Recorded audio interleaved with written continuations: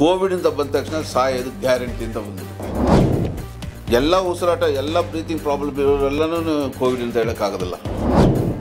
ಕಾಲು ಭಾಗ ಎದುರ್ಕೊಂಡು ಬರೋರನ್ನೇ ಜಾಸ್ತಿ ಆಗಿರೋದು. Home quarantine is the best treatment for the initial face. Nearly 20 people 40 people I made dum all right, ಚೆನ್ನಾಗಾಗಿದ್ದಾರೆ. ಅವರು vaccine ಅಂತ ತಗೊಂಡ್ರೆ vaccine ಎಲ್ಲ 10% ಆದರೆ then again we can this virus will be away from us.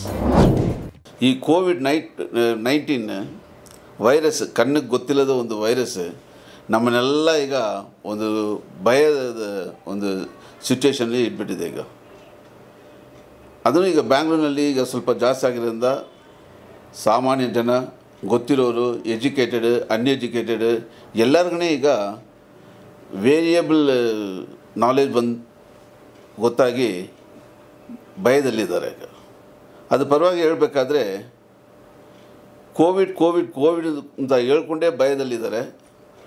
ಕೆಲವರು ಮೀಡಿಯಾನೇ ನೋಡಿಕೊಂಡು, news paper ನೋಡಿಕೊಂಡು, ಅಕ್ಕಪಕ್ಕ ಇರೋ ಜನ ಮಾತುಗಳನ್ನ ಕೇಳಿಕೊಂಡು ಆ ಭಯದಲ್ಲೇ ಭಾಳ ಜನ ಈಗ ಒಂದು 10 ನಿಮಿಷ ಮುಂಚೆ ಒಂದು ಪೇಷಂಟ್ ಬಂದರು, ಪ್ಯಾಲ್ಪಿಟೇಷನ್, ಟೆಕಿಕಾರ್ಡಿಯಾ, ಹಾರ್ಟ್ ರೇಟು 110 120 ಏನಿಲ್ಲ, ಅವ್ರು ಚೆನ್ನಾಗಿದ್ದಾರೆ, ಬಟ್ ಭಯದಿಂದನೇ ಟೆಕಿಕಾರ್ಡಿಯಾ ಆಗಿಬಿಟ್ಟಿದೆ.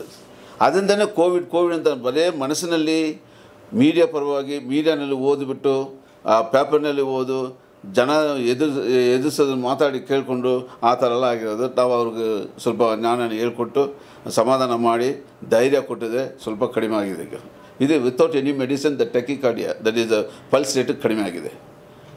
ಅದೇ ರೀತಿಯಲ್ಲಿ ಕೆಲವ್ರಿಗೀಗ ಸ್ವಲ್ಪ ಜ್ವರ ಅಂದರೆ ಎಷ್ಟೋ ಕಾಯಿಲೆಗಳಿಂದ ಜ್ವರ ಬರ್ತಾಯಿದೆ. ಗಂಟಲು ನೋವು, ಅಫ್ಕೋರ್ಸ್ ಈಗ ಕೋವಿಡ್ನಲ್ಲಿ ಫಸ್ಟ್ ನಾವು ಕಂಡುಹಿಡಿಯೋದು ಗಂಟಲು ನೋವು, ಕೆಮ್ಮು, ಜ್ವರ, ಕೊನೆಗೆ ಬ್ರೀತಿಂಗ್ ಪ್ರಾಬ್ಲಮ್, ಡಿಫಿಕಲ್ಟಿ ಇನ್ ಬ್ರೀತಿಂಗ್. ಜ್ವರ ಬಂದ ತಕ್ಷಣ ಇಮಿಡಿಯೇಟಾಗಿ ನಾವು you have to take care. ನಾವು ಮೊದಲು ಡಾಕ್ಟ್ರನ್ನ ನೋಡಬೇಕು, ಏನು ಜ್ವರ ಅಂತ ಕಂಡುಹಿಡಿಯಬೇಕು. ಬೇರೆ ಕಾಯಿಲೆಯಿಂದನೂ ಜ್ವರ ಬರ್ತಿದೆ. ಆದರೆ ಈಗ ಇರೋ ಪರಿಸ್ಥಿತಿನಲ್ಲಿ ಏನು ಜ್ವರ ಬಂದ್ರೂ 60 to 70% ಕಾಯಿಲೆಗಳೀಗ COVID-19 ಬರೋಂಗೆ ಇದೆ. ನಾವು ಫಸ್ಟ್ ಜ್ವರ ಬಂದ ತಕ್ಷಣ ಎದುರ್ಕೊಂಡ್ಬಿಟ್ಟು ನಾವು ಹಾಸ್ಪಿಟಲ್ನ ಅಡ್ಮಿಟ್ ಮಾಡ್ಕೊಳ್ಬೇಕಂತ ಅಲ್ಲಿಂದ ರೆಕಮೆಂಡೇಷನ್, ಅಲ್ಲಿ ಬೇರೆ ದೊಡ್ಡ ಡಾಕ್ಟ್ರ್ ಕಾಂಟ್ಯಾಕ್ಟ್ ಮಾಡ್ಕೊಂಡು, ದೊಡ್ಡದು ಹಾಸ್ಪಿಟಲ್ಗೆ ಕಾಂಟ್ಯಾಕ್ಟ್ ಮಾಡಿಕೊಂಡು ಕೆಲವರು ಬಂದು ಅಡ್ಮಿಟ್ ಮಾಡ್ಕೊಳ್ಳೋಕ್ಕೆ ಪ್ರಯತ್ನ ಮಾಡ್ತಾಯಿದ್ದಾರೆ. ಅದು ಭಾಳ ರಾಂಗ್ ಅದು ಆ್ಯಕ್ಚುಲಿ. ಕೆಲವು ನಾನು ಎಷ್ಟೋ ಈಗ 20-30 ಪೇಷಂಟ್ಗಳು ನಾನು ಮನೆಯಲ್ಲಿನೇ ಟ್ರೀಟ್ಮೆಂಟ್ ಮಾಡ್ತಾಯಿದ್ದೀನಿ. ಹೋಮ್ ಕ್ವಾರಂಟೈನ್ ಅಂತ ಹೇಳಿ ಅವ್ರನ್ನ ಸಪ್ರೇಟ್ ರೂಮ್ನಲ್ಲಿಟ್ಟು ಅವ್ರಿಗೆ ಏನೇನು ಬೇಕಾಗಿರೋದು ಅವ್ರು ಬೇರೆಯವರು ಅಟೆಂಡರ್ಸ್ ನೋಡಿಕೊಂಡು ಫೋನ್ ಮುಖಾಂತರ ನಾವು ಅವ್ರಿಗೆ ಏನೇನು ಮಾತುಗಳು ಕೊಡಬೇಕಂತ ಕೊಟ್ಟು ಎಷ್ಟೋ ಜನ ಈಗ 10-15 ದಿವಸ ಆಗಿದೆ. Nearly 20 people 40 people I made dum all right, ಚೆನ್ನಾಗಾಗಿದ್ದಾರೆ. Without hospitalisation R oxygen supply, nothing. ಅವ್ರಿಗೆ ಫಸ್ಟ್ ಏನು ಮುಖ್ಯ ಅಂತ ಧೈರ್ಯ ಕೊಡಬೇಕು. ಧೈರ್ಯ ಕೊಟ್ಟರೆ 50% ಕಡಿಮೆ ಆಗ್ತಾರೆ. ಧೈರ್ಯ ಇಲ್ಲದಿಲ್ಲ ಮುಕ್ಕಾಲು ಭಾಗ ಎದುರ್ಕೊಂಡು ಬರೋರನ್ನೇ ಜಾಸ್ತಿ ಆಗಿರೋದು. ಎದುರ್ಕೊಂಡು ಬ್ರೆತ್ಲೆಸ್ನೆಸ್, ಪಲ್ಸ್ ರೇಟ್ ಜಾಸ್ತಿ ಆಗಿರೋದು, ಚೆಸ್ಟ್ ಪೇಯ್ನ್, ತಲೆನೋವು ಇದೆಲ್ಲ ಬರೋದು. ಆ ಧೈರ್ಯ ಕೊಟ್ಟರೆ ಮುಕ್ಕಾಲು ಭಾಗ ಕಡಿಮೆ ಆಗಿರ್ತದೆ. ಫಸ್ಟ್ ಎಸ್ಪೆಷಲಿ ಇನಿಷಿಯಲ್ ಫೇಸ್ ಅವ್ರಿಗೆ ಜ್ವರ ಇದ್ರೂ ಸರಿ, ಕೆಮ್ಮಿದ್ರೂ ಸರಿ ಧೈರ್ಯ ಕೊಡಬೇಕು, ರೆಸ್ಟ್ ಕೊಡಬೇಕು, ಆಮೇಲೆ ಟ್ರೀಟ್ಮೆಂಟ್. ನಾವು ಓರಲ್ ಟ್ಯಾಬ್ಲೆಟ್ಸ್ ಎಲ್ಲ ಕೊಡ್ತಾಯಿದ್ದೀವಿ. ಫೋನ್ ಮುಖಾಂತರ ಕೊಂಡು ದಿವಸ ಬೆಳಗ್ಗೆ ಸಾಯಂಕಾಲ ನಾವು ಫೋನ್ ಮುಖಾಂತರ ವಿಚಾರಿಸ್ತಾರೆ. ಮನೆಯಲ್ಲಿದ್ದಾರೆ ಅವ್ರ ತಂದೆ ತಾಯಿಗಳು ಸರಿ, ಅವ್ರ ಬ್ರದರ್ಸ್ ಸಿಸ್ಟರ್ಸ್ ಅವ್ರ ಮುಖಾಂತರ ಹೇಳಿ ಏನೇನು ಕೊಡಬೇಕು, ಏನು ಮಾತ್ರೆಗಳಂತ ಪರ್ಚೇಸ್ ಮಾಡ್ಕೊಳ್ತಾರೆ, ಕರೆಕ್ಟಾಗಿ ಕೊಡ್ತಾಯಿದ್ದಾರೆ. ಏನು ಕೇವಲ ಒಂದು 5 ಟ್ಯಾಬ್ಲೆಟ್ಸ್ ಅಷ್ಟೇ ದಿವಸ ಕರೆಕ್ಟಾಗಿ ಕೊಟ್ಕೊಂಡು ಬಂದರೆ every day we are finding improvement. ಅದು ಒಂದು ಇನಿಷಿಯಲ್ ಫೇಸ್ ಇರೋ ಪೇಷಂಟಿಗೆ ಚೆನ್ನಾಗಿ ಆಗ್ತದೆ. ಕೆಲವರು ಏನೇನಾಗ್ತದೆ ಅಂತ ಹೇಳಿದರೆ ವಯಸ್ಸಾಗಿರೋರು, BP ಇರೋರು, ಅನ್ಕಂಟ್ರೋಲ್ BP, ಅನ್ಕಂಟ್ರೋಲ್ ಡಯಾಬಿಟಿಕ್ಸ್, ಬೇರೆ ಕೋಮಾರ್ಬಿಡಿಟಿ ಇರೋ ಪೇಷಂಟ್ಗಳು ನಾವು ಫೋನ್ ಮಾಡ್ತಾರೆ. ಅಂಥವ್ರನ್ನ ಹೇಳಿ ನಾವು ಹಿಸ್ಟ್ರಿ ಅವ್ರು ತೊಗೊಳ್ತೀವಿ. ಬ್ರೆತ್ಲೆಸ್ ಜಾಸ್ತಿ ಏನಾದರೂ ಇದ್ದರೆ ಅವ್ರಿಗೆ ನಾವು ದೊಡ್ಡ ಹಾಸ್ಪಿಟ್ಲ್ಗೆ ಹೋಗಿ ಅಡ್ಮಿಟ್ ಮಾಡೋದು, ಇಲ್ಲಾಂದರೆ OPD ಮುಖಾಂತರ ಟ್ರೀಟ್ಮೆಂಟ್ ತೊಗೊಳ್ಳೋದು ಅಂತ ನಾವು ಅಡ್ವೈಸ್ ಮಾಡ್ತೀವಿ. In case if it is more ಕಾಯಿಲೆ ಜಾಸ್ತಿ ಇದ್ದರೆ they deserve to be get admitted. ಅವ್ರನ್ನ ಅಡ್ಮಿಟ್ ಮಾಡಿ ವೆದರ್ ದ ಆಕ್ಸಿಜನ್ ರಿಕ್ವೈರ್ಮೆಂಟ್ ಬೇಕಾಗ್ತದ ಇಲ್ಲ ವೆಂಟಿಲೇಟರ್ ಬೇಕಾಗ್ತದೆ ಅಂತ ಹೇಳಿ ದೊಡ್ಡ ಹಾಸ್ಪಿಟಲ್ಗೆ ಹೋಗಿ ಅಡ್ಮಿಟ್ ಮಾಡಿಕೊಂಡು ಅಲ್ಲಿ ಟ್ರೀಟ್ಮೆಂಟ್ ಮಾಡ್ಕೊಳ್ಬೋದು. ಬಟ್ ಅದು ಮುಂದೆ ನಾವು ಫಸ್ಟ್ ಏಡ್ ಥರ ಮೊದಲ ಚಿಕಿತ್ಸೆ ಕೊಡಬೇಕು. ಏನಂತಾರೆ, ಮನೆಯಲ್ಲಿ home quarantine is the best treatment for the initial face. Mild even up to moderate degree of the fever, moderate degree of the COVID positive patient also can be treated in their own house by quarantine. Separate individual ಆಗಿ ಒಂದು ರೂಮ್ನಲ್ಲಿ separate ಮಾಡಿ ಅವ್ರಿಗೆ ಏನು ವ್ಯವಸ್ಥೆ ಮಾಡಬೇಕು ಮಾಡ್ಕೊಂಡಿದ್ದರೆ ಚೆನ್ನಾಗಾಗ್ತದೆ. Doctor advise ಬೆಳಗ್ಗೆ ಸಾಯಂಕಾಲ advice by phone only they can get the advice. But definitely improve ಆಗಿದೆ. ಡೇ ಬೈ ಡೇ ಇಂಪ್ರೂವ್ಮೆಂಟ್ ಆಗಿ within 5 days they become all right. 1 week 10 days perfectly ಆಗ್ತಾ ಇದ್ದಾರೆ. ಭಾಳ ಜನಕ್ಕಾಗಿದೆ. ಕೆಲವರಿಗೆ ಆ್ಯಸ್ ಐ ಟೋಲ್ಡ್ ಬಿಫೋರ್ ಕೋಮಾರ್ಬಿಡ್ ಇರೋರು ಅವ್ರು ದಯವಿಟ್ಟು ಬೇರೆ ಹಾಸ್ಪಿಟ್ಲ್ಗೆ ಹೋಗಿ ನೋಡ್ಬೋದು. ಬಟ್ ಒಂದು ಭಯನೇ ಫಸ್ಟ್ ತೆಗೆದುಬಿಡ್ಬೇಕು. ಮನಸ್ಸಲ್ಲಿರೋ ಭಯನ ತೆಗೆದುಬಿಟ್ರೆ ಈ ಕಾಯಿಲೆ ಮುಕ್ಕಾಲು ಭಾಗ ವಾಸಿ ಆಗ್ಬೋದು. ಟ್ರೀಟ್ಮೆಂಟ್ ಪ್ಲಸ್ ಟ್ರೀಟ್ಮೆಂಟ್ ತೊಗೊಂಡ್ರೆ 90% ಆಗ್ಬೋದು. ಇನ್ನೂ ಇನ್ ಕೇಸ್ ಲಾಸ್ಟ್ ಇದರಲ್ಲಿ ವೆಂಟಿಲೇಟರ್ಸ್ ಮೇ ರಿಕ್ವೈರ್ಡ್, ವೆಂಟಿಲೇಟರ್ಸ್ ತೊಗೊಂಡು ಯೂಸ್ ಮಾಡ್ಕೊಳ್ಬೋದು. ಬಿಕಾಸ್ ಈಗ ನಾವು ಸಡನ್ನಾಗಿ ಕೋವಿಡ್ ಬಸ್ಟ್ ಆಗಿರೋದ್ರಿಂದ there is a lot of scarcity for the COVID ventilators, drugs and other paramedical equipments. ಈ ಪರಿಸ್ಥಿತಿಯಲ್ಲಿ ಫಸ್ಟ್ ಕೇರ್ ಏನು ತಗೋಬೇಕಂದ್ರೆ self care. Mask ಹಾಕ್ಕೊಂಡಿರಬೇಕು. Mask is the best first aid, first thing to prevent the Covid cases. Mask ಹಾಕ್ಕೊಳ್ಬೇಕು, social ಡಿಸ್ಟೆನ್ಸನ್ಸ್ and washing your hand with soap. The best one is the soap. As soon as you touch or see anybody, anywhere, anything, you come and wash your hand thoroughly for 16 seconds. Soap nalli. Second, sanitizer. Hand sanitizer. You can use a sanitizer that contains 99% alcohol. That kills the virus. So adanna ನೀವು use ಮಾಡ್ಕೊಳ್ಬೋದು. ಕೈಯನ್ನು ಶುದ್ಧ, ಯಾಕಂದರೆ ಕೈ ಮುಖಾಂತರನೇ ಮುಕ್ಕಾಲು ಭಾಗ spread ಆಗ್ತಾಯಿದೆ. ಎಲ್ಲಿಯೋ ಟಚ್ ಮುಟ್ತಾ ಇದ್ದೀವಿ ಅದನ್ನು ಬೇರೆ ಕಡೆ, ಸೊ ಅದನ್ನು ಟಚ್ ಮಾಡಿ ಅವ್ರು ಬೇರೆ ಟಚ್ ಮಾಡಿ ಅದನ್ನಲ್ಲಿ ಹೋಗ್ತಾರೆ. ಆ ಥರ ಆಗಿರೋದ್ರಿಂದ ನೀವು first you take care of your hands. Because ನಿಮ್ಮ ಹ್ಯಾಂಡೇ ನಿಮಗೆ ಈಸ್ ಅ ಕಿಲ್ಲಿಂಗ್ ಪರ್ಸನ್. ನೀವು ಟಚ್ ಮಾಡ್ತೀರಾ, ನೀವು ಮೂಗನ್ನ ಟಚ್ ಮಾಡೋ, ಮುಖನ ಕ್ಲೀನ್ ಮಾಡ್ತೀರಾ, ಮೂಗಿನ ಬಾಯಿನ clean. So it goes to your face and spread to your oral route or the nasal route. This is the main important. Another preventive measure is avoid social distances, because it spreads to the oral route by cough. The spread to the cough, spitting or anything like that, it spreads to the virus by the saliva. The virus which contains 1 meter, minimum 1 meter distance. Minimum ಇರಬೇಕು. ಅದು just ದೂರ ಇದ್ದರೆ 1 meter 2 meter 2 meter ಇದ್ದರೆ you can avoid the spots viral spreading through your cough or spitting, all the things. So that you can prevent it. That's another thing. That's why you have to use mask. Mask use ಮಾಡ್ಕೊಂಡ್ಬಿಟ್ರೆ then you can prevent it. Another thing, better to change the mask once in a day. Daily you can, if you are reusable, you can wash it with the soap and dry it and you can use it. If it is disposable, as soon as you suspect some COVID patient, you are gone near to ಸಮೀಪ ಹೋಗಿರ್ಬೋದು, ಅಂಥವ್ರು ನಿಮ್ಗೆ ಗೊತ್ತಾದರೆ you can dispose it and you can change to the different mask. Then other things, already ಎಲ್ಲರೂ ನಿಮ್ಮ media ಮುಖಾಂತರ ನಿಮಗೆ ಎಲ್ಲ ವ್ಯವಸ್ಥೆಗಳೆಲ್ಲ ಬರ್ತಾಯಿದೆ, ವಿವರಗಳು ಬರ್ತಾಯಿದೆ, ಅದು ಕೇಳ್ಕೊಂಡು ನಡೆಸಿದೆ. I think you can control this virus. Everybody is important to control the virus in the pandemic. It is not that the group or the one hospital or some one party or the one country, one state or one district or one country. It is individual. It starts from the individual. If individual ಒಬ್ಬರು control ತಗೊಂಡ್ರು, ಒಬ್ಬರು ನಾನು ತಿಳುವಳಿಕೆ ಆಗ್ಬಿಟ್ಟು ಅವರು follow ಮಾಡಿದರೆ, entire world can be free of this Covid. It all depends on individual interest, individual involvement, individual taking care and knowledge, and the knowledge should be spread to everybody. This is the more important thing.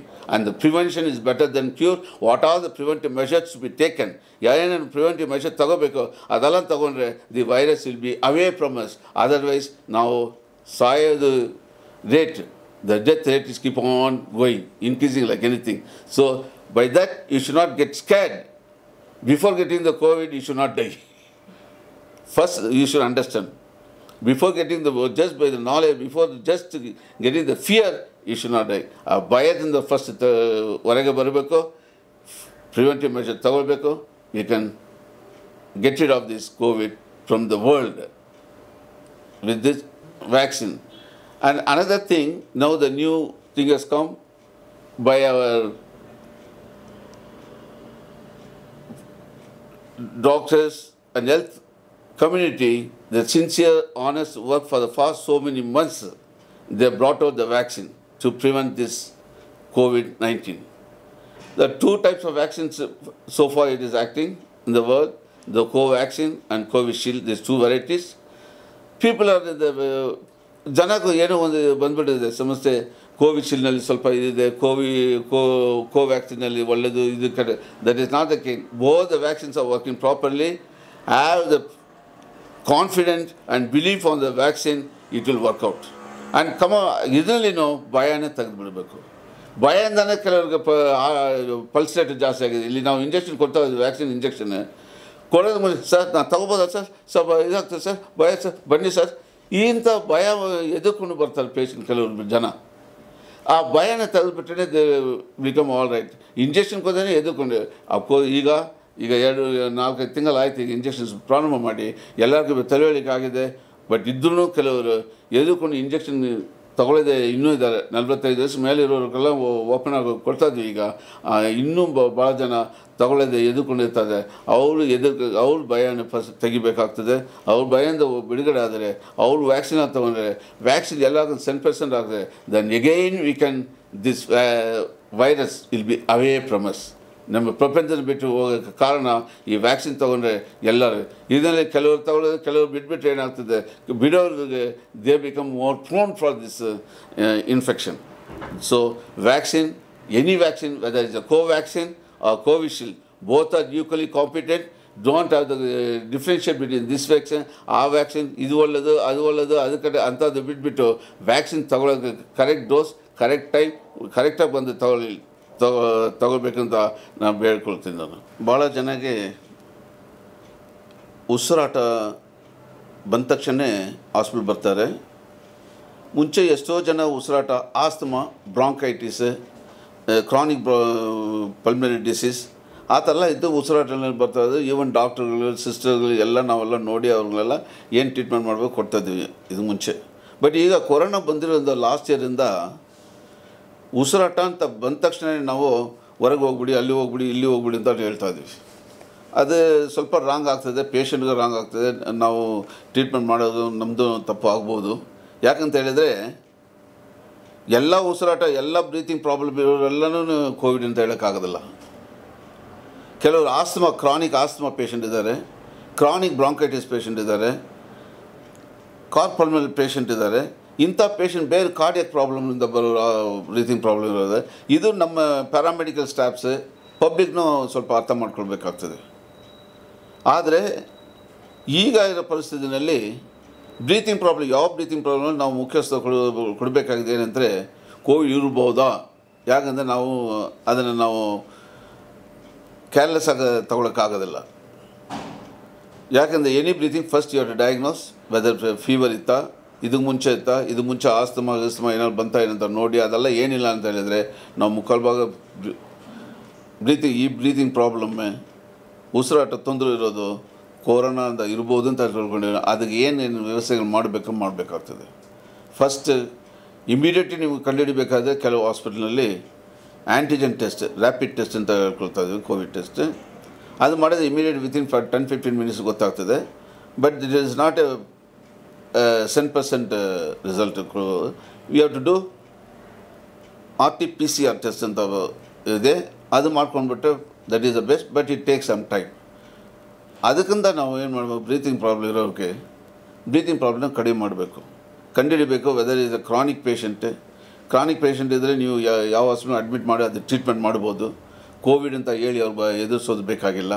But ಅಂಥವ್ರಿಗೂ Covid mix ಮಾಡಿನೂ ಬರ್ಬೋದು. ಅದನ್ನು ಕಂಡುಹಿಡಿದು ಅದನ್ನು differentiate ಮಾಡಿ, ಅದು Covid ಇದ್ದರೆ Covid patient ಥರ treatment ಮಾಡಿ ಅವ್ರಿಗೇನು ಟ್ರೀಟ್ಮೆಂಟ್ ಕೊಡಬೇಕಾಗ್ತದೆ. ಈ ಆಕ್ಸಿಜನ್ ಲೆವೆಲ್ ಕಂಡುಹಿಡಿಯೋದಕ್ಕೆ ಈಗ ಭಾಳ ಸಾಮಾನ್ಯ ಜನರು ಈಗ ಗೊತ್ತಾಗ್ಬಿಟ್ಟಿದೆ. ಈಗ pulse oximeter, digital pulse oximeter ಇಟ್ಕೊಳ್ತಾರೆ. ಒಬ್ಬರು ಇಟ್ಕೊಂಡಿದ್ದಾರೆ ಈಗ 95, 96, usually 98, 96, 99% SpO2, but 95 up to 95 ಇದ್ರೆ ನೋ ಪ್ರಾಬ್ಲಮ್. 95ಗಿಂತ 95ಗಿಂತ ಸ್ವಲ್ಪ ಕಡಿಮೆ ಇದ್ದರೆ ನಾವು ಅದ್ರ ಪರವಾಗಿ ಸ್ವಲ್ಪ ಜ್ಞಾನ ಕೊಡಬೇಕಾಗ್ತದೆ. 90 ಕಡಿಮೆ ಆದರೆ immediately you have to rest the ಹಾಸ್ಪಿಟಲ್ಗೆ ಹೋಗಬೇಕಾಗ್ತದೆ. ಯಾಕಂದರೆ ಸಾಮಾನ್ಯವಾಗಿ ಎಲ್ಲರಿಗಿರೋದು 95, 90 ಅಬೋವ್ 95 ಇರ್ತದೆ. ವಯಸ್ಸಾಗಿರೋರಿಗೂ ಸ್ವಲ್ಪ ಕಡಿಮೆ ಇರ್ಬೋದು, ಬೇರೆ ಡಿಸೀಸ್ ಇರೋರಿಗೂ ಸ್ವಲ್ಪ ಕಡಿಮೆ ಇರ್ಬೋದು. ಬಟ್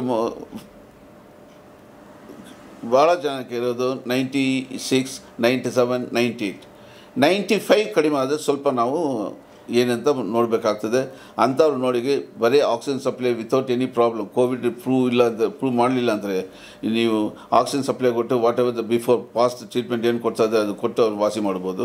ಬಟ್ ಈಗ ಕೋವಿಡ್ ಅಂತ ಕಂಡುಹಿಡಿದ ಮೇಲೆ ಅವ್ರನ್ನ ವೆದರ್ ರಿಕ್ವೆಸ್ಟ್ ಹಾಸ್ಪಿಟಲೈಸೇಷನ್ ಇಲ್ಲ ಅಂದರೆ ಬರೀ ಮನೆಯಲ್ಲಿ ಇದು ಟ್ರೀಟ್ಮೆಂಟ್ ಮಾಡಿದ್ರೆ ಆಕ್ಸಿಜನ್ ಸಪ್ಲೈ ಇದೆಯಾ, ಬಟ್ ಡೈಲಿ ವಾಚ್ ಮಾಡಬೇಕಾಗ್ತದೆ. ದಿವಸ ವಾಚ್ ಮಾಡಿಕೊಂಡು ಅವ್ರಿಗೆ ಆಕ್ಸಿಜನ್ ಕಡಿಮೆ ಆಗ್ತದೆ ಅನ್ನೋದು ವಾಚ್ ಮಾಡಿಕೊಂಡು ಅದ್ರ ಪ್ರಕಾರ ಟ್ರೀಟ್ಮೆಂಟ್ ಕೊಡಬೇಕಾಗ್ತದೆ. ಕಡಿಮೆ ಆಗೋ ಪರಿಸ್ಥಿತಿಯಲ್ಲಿ 90 ಕಡಿಮೆ ಆದರೆ ಹಾಸ್ಪಿಟಲೈಸೇಷನ್ ಮಾಡಲೇಬೇಕಾಗ್ತದೆ. ಅಂಥವ್ರು ಮಾಡಿ ಆಕ್ಸಿಜನ್ ಸಪ್ಲೈ ಕೊಟ್ಕೊಂಡು ನಾವು ಅವ್ರನ್ನ ಸರಿ ಮಾಡ್ಬೋದು. ಈಗ ಎಲ್ಲ ಕಡೆಯೂ ಆಕ್ಸಿಜನ್ ಸಿಲಿಂಡರ್ ಸಿಕ್ಕೋದು ಕಷ್ಟ ಆಗಿಬಿಡ್ತದೆ. ಈಗ ಎಲ್ಲ ಕಡೆಯೂ ವೆಂಟಿಲೇಟರ್ ಸಿಕ್ಕೋದು ಕಷ್ಟ ಆಗಿದೆ, ಕಡಿಮೆ ವೆಂಟಿಲೇಟರ್ಸ್ ಇರೋದ್ರಿಂದ. ಈಗ ಆ ಪರಿಸ್ಥಿತಿಯಲ್ಲಿ ಏನು ಮಾಡಬೇಕು ನಾವು, ಸಮ್ ಎಕ್ಸಸೈಸ್ ಯೋಗ ಮಾಡಿಕೊಂಡು some breathing exercise you can do only A minor cases. ಯಾರು ಸ್ವಲ್ಪ ಬ್ರೀತಿಂಗ್ ಸ್ವಲ್ಪ ಕಡಿಮೆ ಅವ್ರಿಗೆ minor exercise ಮಾಡ್ಕೊಂಡಿರ್ಬೋದು. If they are not Covid patient, Covid ಇರೋಕ್ಕೆ treatment plus exercise you have to do. Apart from ಅದು ಇನ್ನೂ ಜಾಸ್ತಿ ಆಕ್ಸಿಜನ್ ಕಡಿಮೆ ಇದ್ದರೆ ನಾವು ಆಕ್ಸಿಜನ್ ಸಪ್ಲೈ ಬೇಕಾಗ್ತದೆ, ಹಾಸ್ಪಿಟಲ್ನಲ್ಲಿ ಹೋಗ್ತೇವೆ. ಈಗ ಕೆಲವುಗಡೆ ಈಗ ನಾವು ಆಕ್ಸಿಜನ್ ಕಾನ್ಸಂಟ್ರೇಟರ್ ಮೆಷಿನ್ ಇದೆ, ಅದು ಮನೆಯಲ್ಲಿ ಇಟ್ಕೊಂಡೇ ಮಾಡ್ಕೊಳ್ಬೋದು. ಬಟ್ ಅಂಥ ಮೆಷಿನ್ ಈಗ ಸಪ್ಲೈ ಭಾಳ ಕಡಿಮೆ ಆಗಿರೋದ್ರಿಂದ ಸಿಕ್ಕೋದನ್ನು ಭಾಳ ಕಷ್ಟ ಇದೆ. ಅದು ಇನ್ನೂ ಒಂದು ವಾರದಲ್ಲಿ ಎಲ್ಲ ಫಾರಿನ್ ಕಡೆಯಿಂದ ಬರ್ತಾಯಿದೆ. ಬಂದಮೇಲೆ ಎಲ್ಲರಿಗೂ ಸಪ್ಲೈ ಆಗ್ಬೋದು. ಅದು ಐ ಥಿಂಕ್ ಅದೆಲ್ಲ ಬಂದಮೇಲೆ ಎಲ್ಲರಿಗೂ ಸರಿ ಆಗ್ಬೋದು ಅಂತ ನೆನೆಸ್ಕೊಳ್ತಾ ಇದ್ದೀನಿ ನಾನು. ಈಗ ಬ್ರೀತಿಂಗ್ ಪ್ರಾಬ್ಲಮ್ ಬರೋದು ಯಾರನ್ನ ಬರ್ಬೋದು, ಯಾವ ಏಜಲ್ನ ಬರ್ಬೋದು, depending upon the severity of the lungs. ಈ ಕೋವಿಡ್ ಎಫೆಕ್ಟ್ ಆಗೋದು basically ಥ್ರೋಟಿಂದ larynx the bronchus, lungs, parenchyma. ಯಾವಾಗ ಇದು ಲಂಗ್ಸ್ ಪ್ಯಾರೆನ್ಕೈಮಾ ಅಟ್ಯಾಕ್ ಆಗ್ತದೆ, ಇಟ್ ಡಿಪೆಂಡ್ಸ್ ಎಲ್ಲಿ ಯಾವ ರೀತಿಯಲ್ಲಿ ಎಷ್ಟು ಎಫೆಕ್ಟ್ ಆಗಿದೆ. ಇದು ಒಂದು ಲಂಗ್ ಎಫೆಕ್ಟ್ ಆಗಿದೆಯಾ, 2 ಲಂಗ್ ಎಫೆಕ್ಟ್ ಆಗಿದೆಯಾ, ಇದು ಬರೀ ಕೆಳಗೆ ಮಾತ್ರ ಮೇಲೆ ಇಲ್ಲ ಎಂಟರ್ ಲಂಗ್ ಎಫೆಕ್ಟ್. ಅದನ್ನೇ CT ಸ್ಕ್ಯಾನ್ ಚೆಸ್ಟ್ ಅಂತ ತಗೊಳ್ದೆ ಎಕ್ಸ್ರೇ ತೆಗಿತೀವಿ. ಎಕ್ಸ್ರೇಲಿ ಸ್ವಲ್ಪ ಮಿಸ್ ಮಾಡ್ಬೋದು. ಅದರಿಂದ CT chest HR CT scan, high resolution CT scan ಅದು ಚೆಸ್ಟ್ ತೆಗಿತೀವಿ. ಅದರಲ್ಲಿ ಗೊತ್ತಾಗ್ಬಿಡುತ್ತೆ, ಗ್ರೇಡಿಂಗ್ ಗೊತ್ತಾಗ್ಬಿಡುತ್ತೆ. Out of 25 what is the percentage you can the positive the brown glass appearance of the lung parenchyma, ಅದು ಗೊತ್ತಾಗ್ತದೆ. ಅದು ನೋಡಿ ನಾವು ಅದನ್ನ treatment severity can be identify. ಆ ಸಿವಿಯಾರಿಟಿ ಮೇಲೆ ನಾವು ಅಡ್ಮಿಟ್ ಮಾಡಿಕೊಂಡು ಅದನ್ನು ಟ್ರೀಟ್ಮೆಂಟ್ ಮಾಡ್ತೀವಿ. ಆಮೇಲೆ ಇನ್ನೊಂದು, ಇದು ಎಲ್ಲರೂ ಈಗ ಕೆಲವರು ಈಗ ನನಗೆ ಬೇರೆ ಕಡೆ ಔಟ್ ಆಫ್ ಸ್ಟೇಟಿಂದ ಫೋನ್ ಮಾಡ್ತಾರೆ, sir remdesivir injection ಸಿಗ್ಬೋದಂತ. It is not the compulsory. Remdesivir injection is not all the people required. ಎಲ್ಲರಿಗೂ ಬೇಕಾಗಿಲ್ಲ ಇಂಜೆಕ್ಷನ್. ಎಲ್ಲರಿಗೂ ಏನು ಬಂದುಬಿಟ್ಟಿದೆ ಈಗ ರೆಮಿಡಿಸಿವಿರ್ ಇಂಜೆಕ್ಷನ್ ಅಂತ ಕೇಳ್ತಾರೆ. ಎಲ್ಲಿಯೂ ದಟ್ ಈಸ್ ನಾಟ್, ಎಲ್ಲರಿಗೂ ಅದೇನು ಬೇಕಾಗಿಲ್ಲ. ಯಾರಿಗೆ ಬೇಕಾದರೂ only in case of initial face ಬೇಕಾಗ್ತದೆ.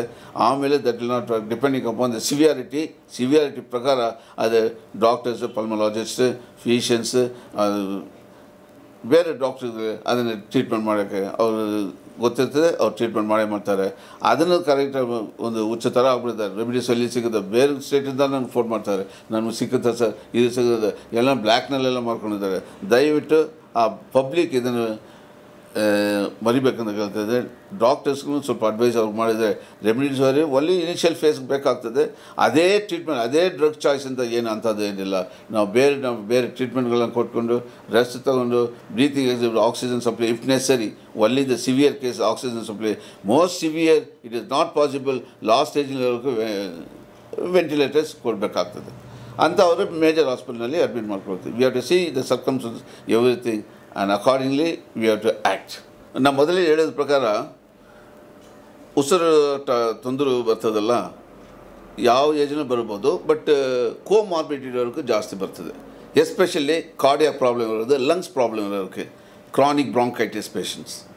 And apart from the severity, lung severity ಈ virus COVID-19 virus infect ಮಾಡೋದನ್ನೇ first lungs ಪ್ಯಾರೆನ್ಕಮ. ಯಾವಾಗ ಲಂಗ್ಸ್ ಪ್ಯಾರೆನ್ಕಮ ಅಲ್ವೇಲೆಲ್ಲ ಬ್ಲಾಕ್ ಆಗಿ ಎಲ್ಲ ಟಿಶ್ಯೂ ಎಲ್ಲ ಡ್ಯಾಮೇಜ್ ಆಗ್ತದೆ, ಇನ್ಫ್ಲಮೇಷನ್ ಜಾಸ್ತಿ ಆಗಿ ಎಲ್ಲ ಆಗ್ತದೋ ಆವಾಗ ಬ್ರೀತಿಂಗ್ ಎಕ್ಸ್ಚೇಂಜ್, ಆಕ್ಸಿಜನ್ ಎಕ್ಸ್ಚೇಂಜ್ ಕಡಿಮೆ ಆಗಿಬಿಡುತ್ತೆ.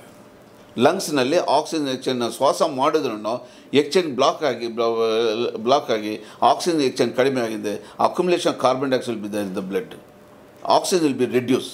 When oxygen will be reduced, entire body will be in a tired. ಸುಸ್ತಾಗ್ತದೆ. ಆವಾಗ ಯು ವಾಂಟ್ ಹಂಗರ್ ಬ್ರೀತಿಂಗ್ಗೋಸ್ಕರ ಅವನು ಉಸಿರಾಡ್ತಾನೆ, ಬ್ರೀತಿಂಗ್ಗೋಸ್ಕರ ಅವನು ಶ್ವಾಸಕ್ಕೋಸ್ಕರ you want more air, but is unable to get. ದೋ ಈಸ್ ಗೆಟಿಂಗ್ ದ ಅಟ್ಮಾಸ್ಫಿಯರ್, ಅಲ್ಲಿ exchange ಆಗೋದಿಲ್ಲ. Lungs damage ಆಗಿರೋದ್ರಿಂದ, lungs tissue damage ಆಗಿರೋದ್ರಿಂದ, because of this virus you could not get. Scientific ಮಾತಾಡಬೇಕು, ಇನ್ನು ಸೈಂಟಿಫಿಕ್ ಸೆಷನಲ್ಲಿ ಮಾತಾಡ್ಬೋದು. ಇದು ಸಾಮಾನ್ಯ ಜನರಿಗೆ ಇಷ್ಟು ಹೇಳಿದ್ರೆ ಸಾಕು.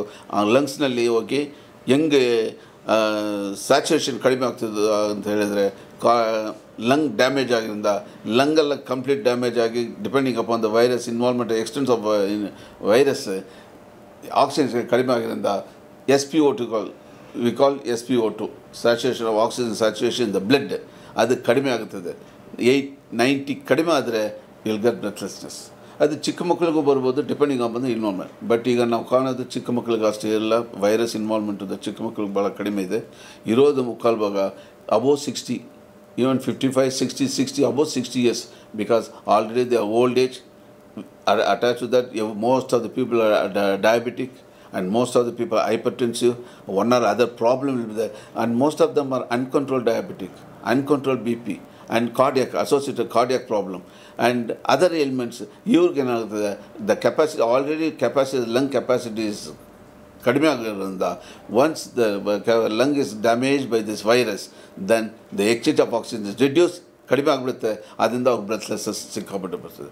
So most of the people are mostly above 60 years.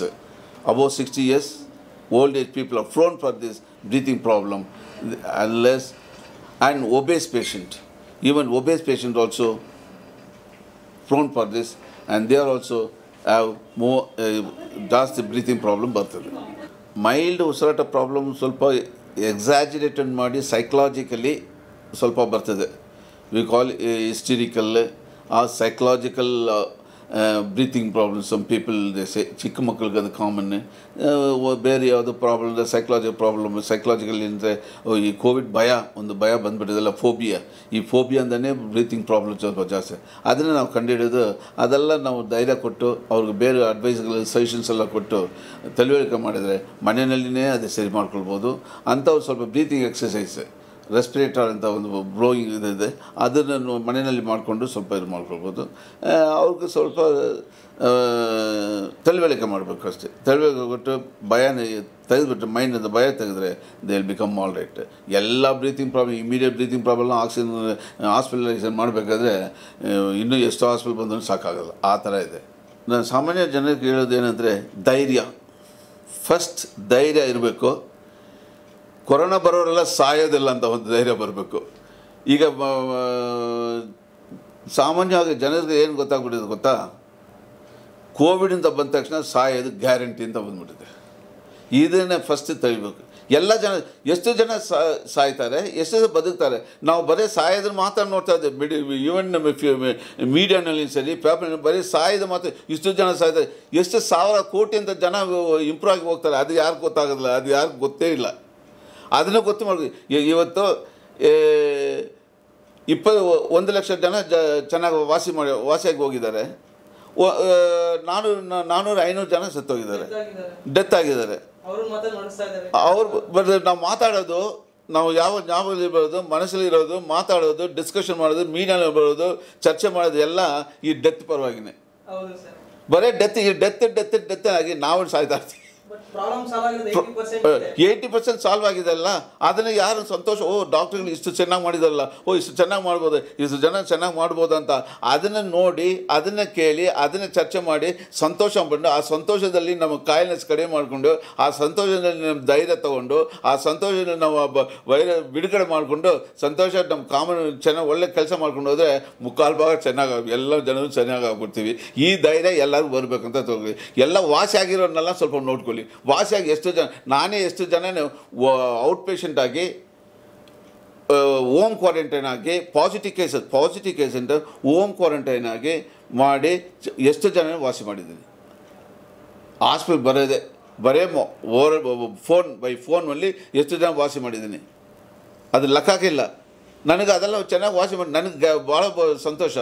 ಕೆಲವರು ಕೆಲವರು ಬಿಕಾಸ್ ಐ ಟೋಲ್ಡ್, ನಮ್ಮ ಮೊದಲು ಹೇಳಿದ ಪ್ರಕಾರ ಕೋಮಾರ್ಬಿಡಿಟಿ, ಏಜ್, ಅದೆಲ್ಲ ಕಾರಣಗಳಿದೆ. ಅದಿಲ್ಲದ್ರೆ ಎಷ್ಟೋ ಜನ ಹೋಗಿರ್ಬೋದು, ಅದು ಹೇಳೋಕ್ಕಾಗೋದಿಲ್ಲ. ಬಟ್ ಇದು ಅಸೋಸಿಯೇಟೆಡ್ ವೈರಸ್ ಡಿಸೀಸ್ ಬಂದಿರೋದ್ರಿಂದ ಕೆಲವು ಪ್ರಾಬ್ಲಮ್ ಆಗ್ತಾಯಿದೆ. ನಾವು ಅದನ್ನು ನಾವು ಸರಿ ಮಾಡಬೇಕಂತಲೇ ನಾವು ಪ್ರಯತ್ನ ಮಾಡ್ತೀವಿ, ನಮ್ಮ ಡಾಕ್ಟ್ರುಗಳೆಲ್ಲರೂ. ನೀವು ಅದು ಸಾಮಾನ್ಯ ಜನ ಈ ಧೈರ್ಯ ಒಂದು ಬಂದುಬಿಟ್ರೆ, ಭಾಳ ಜನ ವಾಸಿಯಾಗಿದ್ದಾರೆ. 90% ಜಾಸ್ತಿ ವಾಸಿಯಾಗಿದ್ದಾರೆ. 10%, 5% ಮಾತ್ರ ಹೋಗಿದಲ್ಲ, ಅದು ಪರವಾಗಿಲ್ಲ. ನಾವು 90% ಹೋಗೋಣ ಅಂತ ಹೇಳಿ ನೀವು ಎಲ್ಲ ಏನೇನು ಪ್ರಿವೆಂಟಿವ್ ಮೆಷರ್ಸ್ ತಗೋಬೇಕು, ಏನೇನು ಹೇಳ್ತಾ ಇದ್ದಾರಲ್ಲ ಆ ಪ್ರಿವೆಂಟಿವ್ ಮೆಷರ್ಸ್ ಮೀಡಿಯಾನಲ್ಲಿ ಬರ್ತಾ ಇದ್ದಾರೆ, ಡಾಕ್ಟ್ರಿಗೆ ಹೇಳ್ತಾ ಇದ್ದಾರೆ, ಎಲ್ಲ ಅದನ್ನೇ ಕೇಳ್ಕೊಂಡು ಆ ಪ್ರಕಾರ ನಡೀತಾ ಇದೆ. ಎಲ್ಲ ನಾವು ಧೈರ್ಯವಾಗಿ ಚೆನ್ನಾಗಿರ್ಬೋದು, ಸಂತೋಷವಾಗಿರ್ಬೋದು ಅಂತ ಕೇಳ್ಕೊಳ್ತೀನಿ.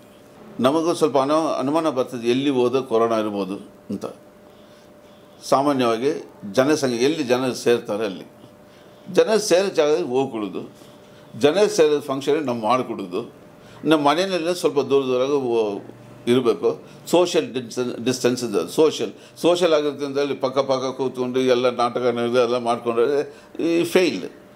ಸೋಷಿಯಲ್ ಡಿಸ್ಟೆನ್ಸ್ ಒಬ್ಬೊಬ್ಬರು ದೂರ ಇಟ್ಕೊಂಡು ಪರ್ಸ್ನಲ್ ಹೈಜೀನ್ ತೊಗೊಂಡು with small exercise mind clear ಹಾಕ್ಕೊಂಡು ಧೈರ್ಯವಾಗಿದ್ದರೆ ವಿಲ್ ಬಿ ಕಂಪ್ಲೀಟ್ಲಿ ಓಕೆ.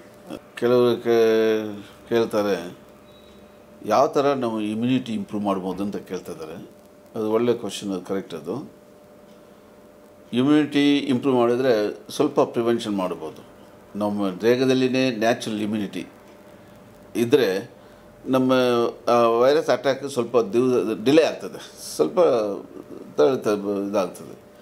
ಅದಕ್ಕೋಸ್ಕರ ನಾವೇನು ಮಾಡಬೇಕು, ಒಳ್ಳೆ ರೀತಿಯಲ್ಲಿ ಬ್ಯಾಲೆನ್ಸ್ ಡಯಟ್ ತಗೋಬೇಕು. ಬ್ಯಾಲೆನ್ಸ್ ಡಯಟ್ ಹೇಳಿದ್ರೆ ಏನು, ಪಾಪ ಹಳ್ಳಿನಲ್ಲಿರೋರೆಲ್ಲ ಏನು ಇರೋದು, ಅಲ್ಲಿ ಇರೋದು ಏನದು ತಗೋಬೇಕು. ಅದರಲ್ಲಿ ಅಲ್ಲಿರೋದು ರಾಗಿ, ಸೊಪ್ಪು, ತರಕಾರಿಗಳು ಏನಿದೆ ಕರೆಕ್ಟಾಗಿ ತರ್ಕೋಬೇಕು. ಎಲ್ಲ ಬ್ಯಾಲೆನ್ಸ್ ಡಯಟ್ ಆಗ್ತದೆ.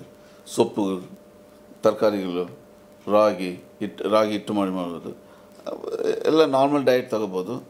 ಅದು ಬಿಟ್ಟು ಪ್ರೋಟೀನ್ ಡಯಟ್ ತಗೋಬೇಕು ಇರೋರು ಎಗ್ ತಗೋಬೋದು, ಮನೆಯಲ್ಲಿ ಹಾಲು ತಗೋಬೋದು. ಅದೇ ಪ್ರೋಟೀನ್ ಡಯಟ್ಸ್, ದಾಲ್, ಬೇಳೆಗಳು ಅದೆಲ್ಲ ತೊಗೊಂಡ್ರೆ ಜನರಲ್ ಇಮ್ಯುನಿಟಿ ಇಂಪ್ರೂವ್ ಆಗ್ತದೆ. ಅಪಾರ್ಟ್ ಫ್ರಮ್ ದಟ್ ಅದು ಬಿಟ್ಟು ಡೈಲಿ ಎಕ್ಸಸೈಸ್ ಭಾಳ ಇಂಪಾರ್ಟೆಂಟ್. ಎಕ್ಸಸೈಸಲ್ಲಿ ಚೆನ್ನಾಗಿ ಮಾಡಿ ನಮ್ಮ ಬಾಡಿನ ಫಿಟ್ ಇಟ್ಕೊಂಡ್ಬಿಟ್ರೆ ಯಾವುದೂ ನಮ್ಮ ಹೋಗೋದಿಲ್ಲ.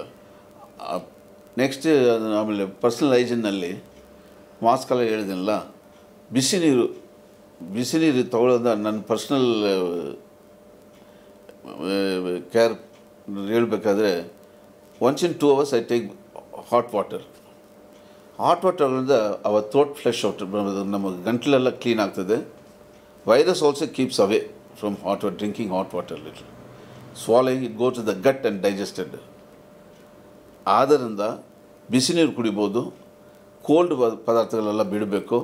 Curds also A good media for development of the virus. Curds ತೊಗೋಬೋದು. ತೊಗೊಂಡ್ಮೇಲೆ ಬಿಸಿನೀರು ಕುಡಿದು ನಿಮ್ಮ ಥ್ರೋಟ್ನ ಸ್ವಲ್ಪ ಸ್ವಚ್ಛ ಮಾಡ್ಕೊಳ್ಬೇಕು. ಮಾಡಿದ್ರೆ ಗಂಟಲಿನಲ್ಲಿ ವೈರಸ್ ಇರೋದಿಲ್ಲ. ಇಲ್ಲಂದರೆ virus will spread fast. This are all the good media. Cold ಪದಾರ್ಥಗಳು, ice, curds and other this sort of ಆ ಥರ ತೊಗೊಂಡ್ರೆ ನಿಮಗೆ ಇಲ್ಲಿ ಗಂಟಲಿನ ಅಂದ್ಕೊಂಡ್ಬಿಟ್ಟು virus settle down and multiply like anything. That is the one of the major thing we should know.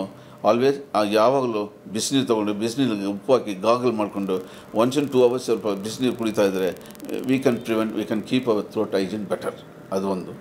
ಆಹಾರ ವೇಗದಲ್ಲಿ ನಾನು ಹೇಳಿದ ಪ್ರಕಾರ ಪ್ರೋಟೀನ್ ಡಯಟ್, ರಾಗಿ ಪದಾರ್ಥಗಳು, ಬೇಳೆಗಳು, ಸೊಪ್ಪು, ತರಕಾರಿಗಳೆಲ್ಲ ದಿವಸ ಚೇಂಜ್ ಮಾಡಿ ತೊಗೋಬೋದು. ಅದೆಲ್ಲ ತೊಗೊಂಡ್ರೆ ಅಷ್ಟೇ ಸಾಕಾಗ್ತದೆ.